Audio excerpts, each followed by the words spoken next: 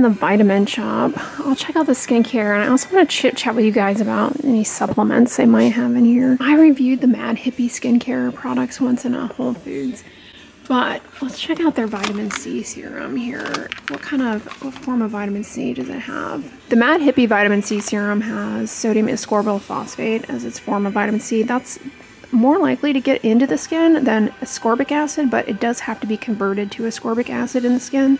This also has ferulic acid, an antioxidant that has a skin brightening effect. It's a pretty strong tyrosinase inhibitor, so it can improve the look of hyperpigmentation. Looks like this one has a 12-month shelf life, unlike the Timeless one, which is only 3 months.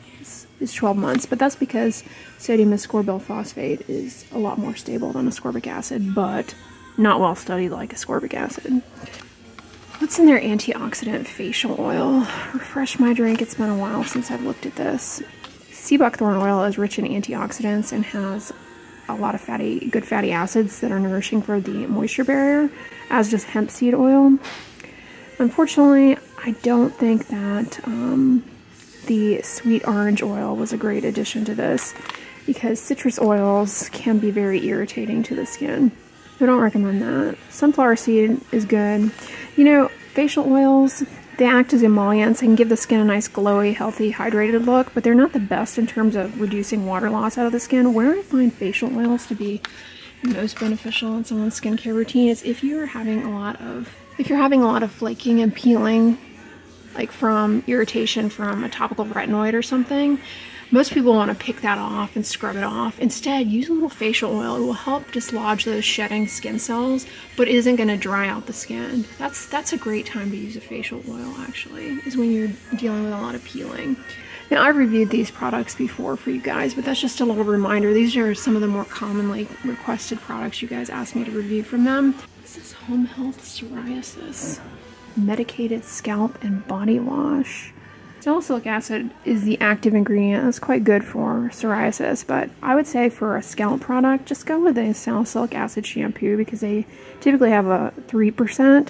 It's got tea tree oil in it. Tea tree oil may be helpful for dandruff, but you guys know the limitations of tea tree oil. It can cause contact dermatitis. It's not a pure substance. Compounds within it degrade easily. Do they have it here? They usually do have tea tree oil floating around. Yeah, it can degrade easily.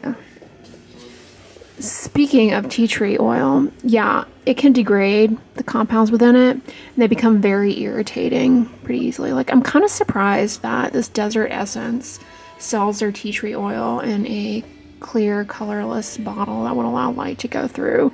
I went through a phase where I was putting a few drops of this in the toilet bowl to disinfect it. It was helpful, actually. Ooh, Ancient Earth Secrets Indian Bentonite Clay. Bentonite clay is good for reducing. Bentonite clay can help absorb sebum from the surface of the skin and from within the pore. That temporary degreasing effect can allow your skincare products to penetrate better. So a lot of people like to do a bentonite clay mask.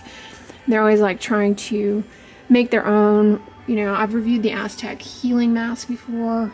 What is this Mediterranean red clay powder? Kind of a similar principle. It's not harmful to make them yourself, although it can be a little messy, and it can be drying. That's why I'm such a fan of the Cetaphil clay mask, because it's got really moisturizing ingredients in it. Aloe vera gel. Oh, there was a shortage of this. Correct me if I'm wrong, but I feel like people were really struggling to find aloe vera gel. Aloe vera actually has compounds in it, allicins, that can have a skin brightening effect, improve hyperpigmentation. It is anti-inflammatory. People like to put it on a sunburn. Does this have anything else besides aloe in it? Carrageenan, which is a thickener, and potassium sorbate. That looks pretty good, actually. $4.99. Just buy one, get one half off. Lily of the Desert aloe vera jelly. This one has vitamin C and retinol palmitate. Those are antioxidants. May help with healing. No fragrance. This one looks pretty good, actually. This Lily of the Desert. That looks like a good product. Castor oil, as a reminder. Very, very moisturizing. Does not grow hair. Does not grow hair. Does not grow hair. It's because it's so viscous, it deposits on the baby hairs that you really can't see. It makes them look thicker and creates the illusion that the hair is growing. And because it's so moisturizing, you can make the argument that's going to reduce hair breakage. So I'll give you that, but it's not actually going to affect the hair cycle. This is one of my favorite Derma E products, the Eczema Relief Cream. It is so good. Highly recommend it. It's got colloidal oatmeal in it. It's great on the face or the body. They also make a scar cream, SPF 35, that has, I think it has panthenol in it. It's just a miracle product. Oh God, the sea salt frenzy all over TikTok. I commented, did I talk about sea salt on YouTube, or was it just on TikTok that I talked about it? I'm starting to forget what content I've created. Anyways, the sea salt thing, it's not harmful to use sea salt in your skincare, you know, put it on your face, whatever you want to do. But is there like solid evidence that using sea salt water on your face is going to cure your acne? No. This product, however, actually looks pretty promising for people who have acne, although unfortunately it's got essential oils in it because it's got kaolin in it, which is good for absorbing oiliness. That one look kind of promising. These bar soaps look pretty good, actually. Activated charcoal, that's also helpful for absorbing oil. Oatmeal, milk, and honey. Olive oil, coconut oil, shea butter. Do they sell, speaking of oatmeal, do they sell colloidal oatmeal here? They don't, I'm not seeing it, but that is great. And you just reconstitute it in some water. It's great as like a, you can actually use it if you have really sensitive skin. You can actually use it to kind of wash the face or the skin. It's great to soak in, anti-inflammatory, full of antioxidant compounds. I mean, it's an unsung hero. Ooh, what are these Nature Well products? Vitamin C brightening moisturizing cream. This has fragrance in it, which can be irritating. It has tetrahexyl decyl ascorbate and sodium ascorbyl phosphate and ascorbate. It's got a few forms of vitamin C in it. Vitamin C, you guys know, it's not, at least ascorbic acid, which is the form of vitamin C that's most well studied for having a skin benefit. Not the most stable ingredient, difficult to stabilize, but it can help in improving hyperpigmentation. This has coconut oil in it too. Now, some people with acne-prone skin find that coconut oil aggravates their acne. What's in the collagen cream? Collagen is too large to actually get into the skin, but it can act as a humectant in skincare products, drawing water into the top layer of the skin, and like it says, improving skin plumpness and restoring moisture and suppleness. This has dimethicone, which is great for reducing water loss. This looks promising, aside from the fragrance. Oh, it's got horse chestnut in it. Oddly enough, horse chestnut is good for lower extremity edema. If you have lower leg swelling, horse chestnut, for whatever magical reason, seems to be beneficial. I know, right? Who would have thought? Retinol Advanced Moisture Cream. This has retinol in it, which is good for increasing skin cell turnover, may help improve the look of stretch marks. This also has antioxidants, retinol palmitate, tocopherol, and ascorbic acid. And then it's got, similar to the other one, dimethicone to reduce water loss out of the skin, coconut oil, which is moisturizing but can be problematic for people with acne-prone skin. This just looks like a coconut oil scented moisturizer. All right, magnesium in skincare. Magnesium is important for total body health. It's an electrolyte. But when you put it on your skin, it's not like it's actually going to get into the cells and act as an electrolyte. However, there are some studies, or at least one, that suggests topical magnesium may be helpful for hyperpigmentation. It's anti-inflammatory, and there's some suggestion that it may help repair damaged DNA. Wow, that's a lot of lofty promises. Anyways, it's not harmful to use it. It's kind of like the sea salt thing. I mean, it's like very low risk. With this, unlike the sea salt thing, there's actually a little bit of data. There's more data for this than the sea salt thing. Magnesium gel. Highly concentrated gel of pure magnesium chloride. Apply a generous amount of the gel onto the skin. $16.99. What are these flakes from the ancient seabed for body and foot soaks? Collagen supplements are not going anywhere anytime soon. They are popular. I have several videos on collagen supplements for skin. There are some studies actually supporting the efficacy of dietary collagen supplements for improving skin hydration and minimizing wrinkles. they have their limitations. They're small, poorly controlled, etc., etc. Overall, it seems pretty safe to take. Side effects include bloating, digestive upset, and of course, if you're allergic to fish, shellfish or fish, you want to be careful of some of them because they are fish derived. And the marine ones actually are supposed to be the best.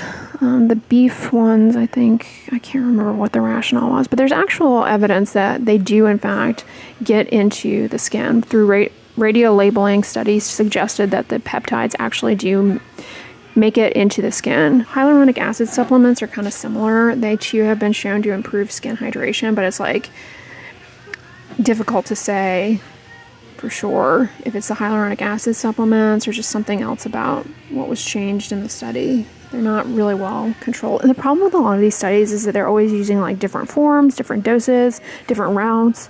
So, or, you know, having the people do something else. But anyways, you have to be careful though with the biotin supplements. First of all, they can flare acne for some people, and they can interfere with the accuracy of certain blood tests. They actually don't impact hair growth unless you have biotin deficiency, which is super rare. And they may help though with strengthening the nails, but not a lot of data for it. Anyways, they're popular. I used to take a biotin supplement and I noticed my nails grew faster or seemed healthier. But like as soon as I heard that biotin supplements, as soon as I learned that biotin supplements can interfere with the accuracy of like thyroid tests, I was like, nope, I'm done with this. So if you go back on my channel to like the very early days, you'll see in my vlogs I used to take it, but I don't anymore. And that's why. I don't know anything about bladder control. Sorry. I have to say, this place is not living up to its namesake because Sprouts tends to have more vitamins. It seems like this just has like multivitamins. What is Life Force? Multiple Energy Activator? I don't know what that is. Oil of oregano. It's an essential oil. Oregano oil has anti-inflammatory properties. It's got thymol in it and carvacol. Obviously, you have to be really careful when it comes to essential oils. There's a lot of variability from product to product, batch to batch, and you definitely would never want to put plain essential oils on your skin. It can be incredibly irritating. But the carvacrol, which is what this is 70%. Carvacrol and thymol, they are not only anti-inflammatory, but they have antibacterial properties, may help in reducing the burden of staph bacteria, which can cause impetigo for some people, certain strains of staph. Oregano oil also may be helpful for candida yeast infections like thrush.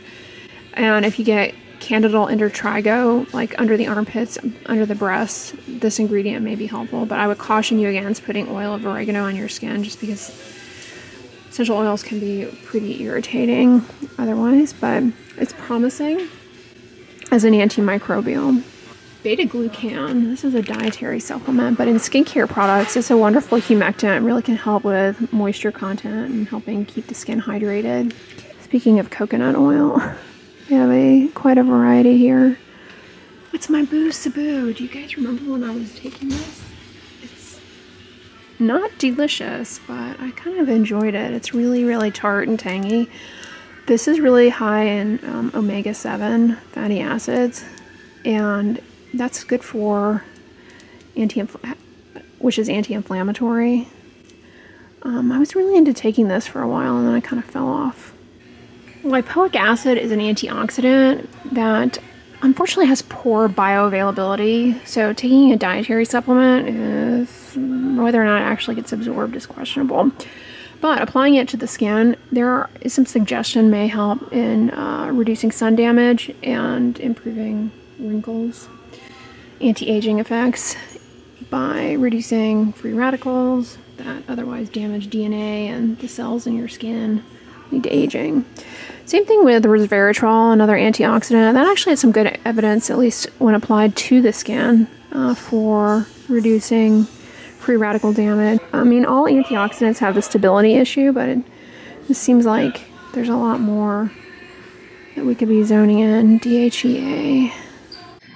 Speaking of essential oils, there is some suggestion that rosemary oil can help with hair growth. The data is pretty limited, so don't get too excited. Again, I would not put straight rosemary oil on your scalp. Definitely can cause a lot of irritation. Well, hopefully you guys enjoyed this shop with me. If you all enjoy shop with me videos, on the next slide will be my last one. But if you like this, give it a thumbs up, share it with your friends, and as always, don't forget, sunscreen and subscribe. I'll talk to you guys tomorrow. Bye.